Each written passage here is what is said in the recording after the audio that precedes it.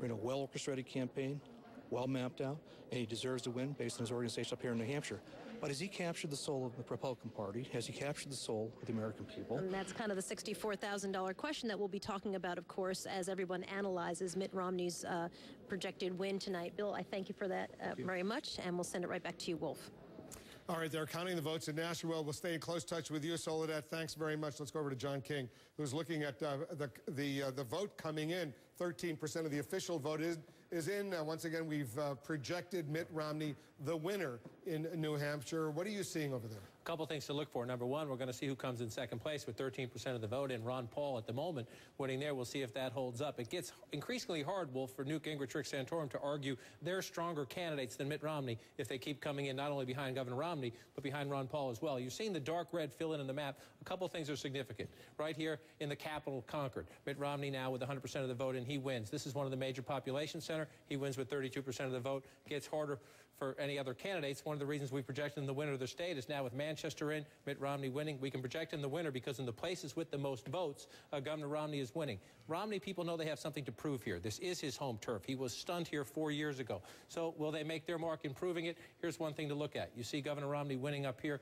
in the central part of the state. Let's go back in time 4 years ago. The lighter red, that's John McCain. So some of these smaller counties that were McCain country 4 years ago turning into Romney country this year. One other point I want to make as we come back to this year's map. Look down here. This is 4 years ago. Look down here. It's along the Massachusetts border. Nashua, some of these border towns. Salem, Wyndham, some of the places down there. If you take this off now, come back. We haven't received any of the vote down here. This is the part of the state where Romney did perform very, very well last time around 4 years ago. I was just in touch with his campaign. Maybe they shouldn't be talking like this, but they say when the votes come in here, and when the votes come in Bedford, which is just to the west of Manchester, they believe their margin will actually go higher, and that will become, Wolf, the big debate. Governor Romney is projected as the winner. Now it will be a question of, is he a strong nominee? Was he weakened on his home turf? He won Iowa ugly by 8 votes. The margin of his victory, the size of that victory, will factor huge in the debate today about how strong he is going into South Carolina. And the other big debating point will be who gets this spot right here. Does Governor Huntsman get his turn as the conservative alternative to Romney? Hard to say that when you ran essentially as a moderate in a state like this. Does Ron Paul prove yet again maybe he can't have the strength to be the ultimate nominee, but with the new proportional delegate rules, Ron Paul is making another statement tonight that he is a force in this race to stay, not to be the ultimate nominee, but to have an impact on the debate, perhaps to block others from getting to Governor Romney, and Wolf, ultimately, if he can keep raising money and he has a great organization, to have enough delegates to be an impact player at the Tampa convention. You know, it's going to be critical, this number 2, number 3. If John Huntsman comes in number 2, that presumably will propel him, encourage him to continue. If he comes in number 3, and it's a distant number 3, maybe not. We'll have to wait and see. By the way, we're getting ready to hear from Mitt Romney. He's not wasting any time. He's going to be speaking to his supporters in Manchester. But before we go to him, I want to go to Tom Foreman, who's joining us from the next location in this electoral map that's going on. He's in Charleston, South Carolina. He's got a group of voters there that he's going to be talking to. All right, Tom Foreman, there you are right there. You got some voters behind you. Tell us what you're going to be doing, because we're going to be coming back to you throughout the night for important information looking ahead to South Carolina. Well, Wolf, you've hit the nail on the head. This is the next battleground. This is where it all goes right now. To South Carolina, this is where those who are in trouble are going to try to reassert that they're not in trouble, get back in the race. This is where Mitt Romney, if he's won up here as it looks like, he will try to pull further away if he can. So we want to see what these voters do tonight as they watch the speeches of the candidates. I'm going to step over here, and this gentleman will hold up what he has in his hand here. This box is the same sort of thing that every person here has. By turning this dial back and forth, they can indicate whether they like or dislike what is happening in that speech. So as Mr. Romney speaks tonight and the other candidates come out and have something to say, that information will come in. It'll be processed by computers. You'll see it on your screen. They react. Blue line for the men, pink for the women, showing whether they like or dislike what they're seeing, and that's really going to matter here, Wolf. It's a perception analyzer, that little box I see over there, so we're going to get a sense of what they like. Mitt Romney is getting ready to speak first. He's the winner, we've projected, in New Hampshire. So just to recap, Tom, the folks there, they're going to be hearing what Mitt Romney says, and they're going to be able to turn that dial. When they like something he says, it goes up. When they don't like it, it goes down. And we're going to do this for all the speeches we hear tonight. Is that right? Exactly, and it's going to be in real time, Wolf. Exactly as they're speaking, you will see how those words are landing with this group of voters here. And importantly, I want you to bear in mind, everybody here will vote Republican, but they all said beforehand they are undecided. These are the voters that every candidate wants to win. Tonight, we'll see if they can. Wolf? Well, they'll have their chance on January 21st. What, in about 10 or 11 days from now, they'll actually have a chance to vote. Tom Foreman over there. Let's go back to Soledad right now. She's in Nashua at that polling station. I take it the results are now in, Soledad? The results, not only are the results in, Wolf, they have it now officially posted. This is literally where they put them. So anybody who wants to come by to see how the results read, you can see there were 30 people who were running for president here on the Republican side. And we have Mitt Romney. If you go down, Mitt Romney is our winner at the top with 585 votes. Then after that is Ron Paul with 321. After that, we have John Huntsman at 221 votes. Newt Gingrich got 100 votes. He is right over here. And then we have after that Santorum coming in with 118 votes. A total at 1,788 votes that they have now counted and posted officially. This is the tape that comes out of the tabulator machine that we showed you a little bit earlier. Now for the next couple of hours, hold on for a moment, Soledad. So hold on for a minute. Jim Acosta's got John Huntsman with him right now. I want to go to Jim. That's right. Go ahead, Jim. Wolf, we are showing you exclusively behind the scenes what is going on inside the Huntsman War Room. As you can see, the governor is right behind me at this very moment. It looks like he may be preparing some remarks for later tonight. He's watching the returns come in, but keep in mind, I talked to a Huntsman source just a little while ago who said that they're waiting for some returns to come in from some other parts of the state, from the north and the west. They feel like that's where their strongholds are located, and when those returns come in, that could be the difference that puts them over the top, puts them into second place, because a strong second place or even a strong third place showing, according to this campaign, they believe will give them sort of a slingshot into South Carolina. Earlier this evening on a local radio show, John Huntsman was talking to an interview and was basically saying that, look, you have to watch the markets move. Look what happened at Rick Santorum and what he did in Iowa. When Rick Santorum did well in Iowa, that moved the markets in New Hampshire. It moved the markets in South Carolina. John Huntsman wants those markets to move here in New Hampshire. He wants those markets to move down in South Carolina, depending on what he does here in New Hampshire. But, of course, he has to sell here in New Hampshire tonight, Wolf, and that means, of course, a strong second place or strong third place showing, according to the Huntsman campaign. Yeah, it looks like he's watching CNN as well. We hope he is watching CNN. I know at some point he's going to be speaking, right now. And we'll hear what he has to say. He's got, I saw his daughter standing behind him, some of his staff. I'm sure his family is there as well. I'm glad we got that kind of access. Jim, do we have any idea at what point do you think he's going to wait for a lot more results before he actually goes out and speaks to his supporters?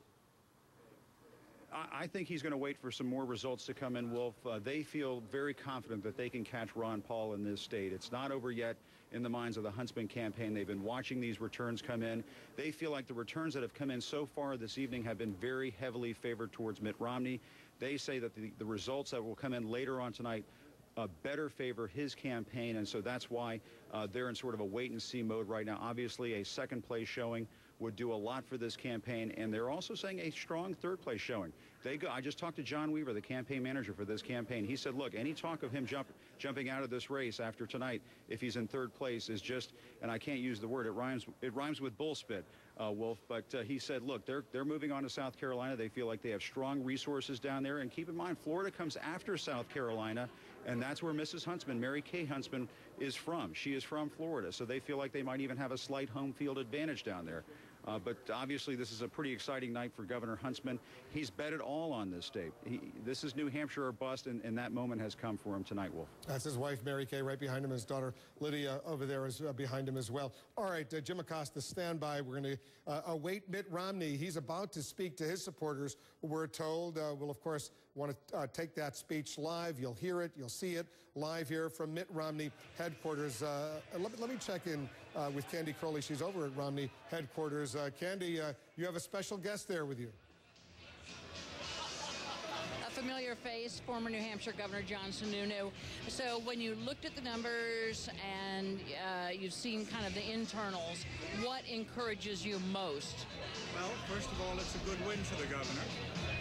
How much? What's the percentage going to be? I don't know. The numbers that we've seen are 36, 37, but we got to see what they are. You can't change them at this stage. Even I can't change them, Crowley. Candy Crowley. But the fact is that it's a good win, a large turnout amongst independents. A lot of them voted for Mitt Romney. I think Governor Romney is going into South Carolina strong from here. And the message from the independents means he'd go into the general election quite strong against Obama.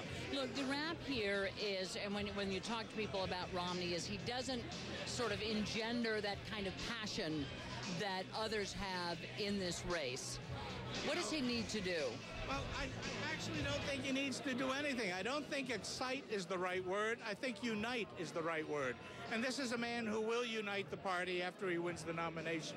And your predictions here for number 2, and who would the Romney campaign most like to go in with number 2 here? I don't think it makes much difference. I want Candy to hold on for a second because we got Jim Acosta with Governor Huntsman joining us live. Jim. That's right, Wolf. I'm joined now by Governor John Huntsman, and I wanted to ask you about expectations tonight. Obviously, there's a lot of talk about expectations. What happens next? After what happens here tonight. Let me ask you, is second place basically your threshold tonight? Well, I think you've got to conclude that there are a few tickets out of New Hampshire. And we're now in a solid third. Who knows beyond that? But I'd have to tell you, I think there are at least 3 tickets out of New Hampshire. So as we look at the numbers now, we're in a strong, confident position, and all eyes are going to be south on South Carolina from here. And I know you feel in the last 24 hours that Governor Romney, there were some weaknesses that emerged in his campaign with some of the comments that he made, and you seized on some of those comments and basically described him as unelectable because of some of those comments. Do you hope that perhaps you can make the case out in South Carolina, the same case that you made up here, that, hold on, folks, this thing's not over yet? Well, the people of South Carolina will be looking for exactly what the people of New Hampshire have been looking for, and that's electability. That's somebody who's going to be able to stand for the issues that are going to carry us to victory ultimately, be able to address the trust deficit and the economic deficit, not talk about the enjoyment of firing people or about pink slips in a way that they'll get tripped up by the DNC and by the Chicago machine that has $1 billion behind it. And if he says I was taken out of context, I didn't mean to talk about firing all kinds of people, he was just talking about insurance companies? Well, we understand. I think his campaign also took something out of context recently. That happens in politics. The fact of the matter is... You're talking about the Obama, the very first Romney campaign ad that took President Obama out of context. That's what you're talking about. You've got $1 billion with the Chicago political machine that's is going to focus laser-like on the nominee. And we need to make sure that we've got a messenger, whoever that happens to be, who can take it all the way to the end in ways that really does build trust among the American people. So you said 3 tickets out of New Hampshire. That means tonight, if you're in third place, we wake up tomorrow morning, we don't get an email in our inbox that says John Huntsman is out of this race. You're in this race. No, Liz, where we stand right now is a solid, comfortable, confident position, and we go south from here. All right, Governor John Huntsman, thanks very much. Wolf, I'll send it back to you. Good to see you too, sir, and good luck tonight. And thanks to Wolf.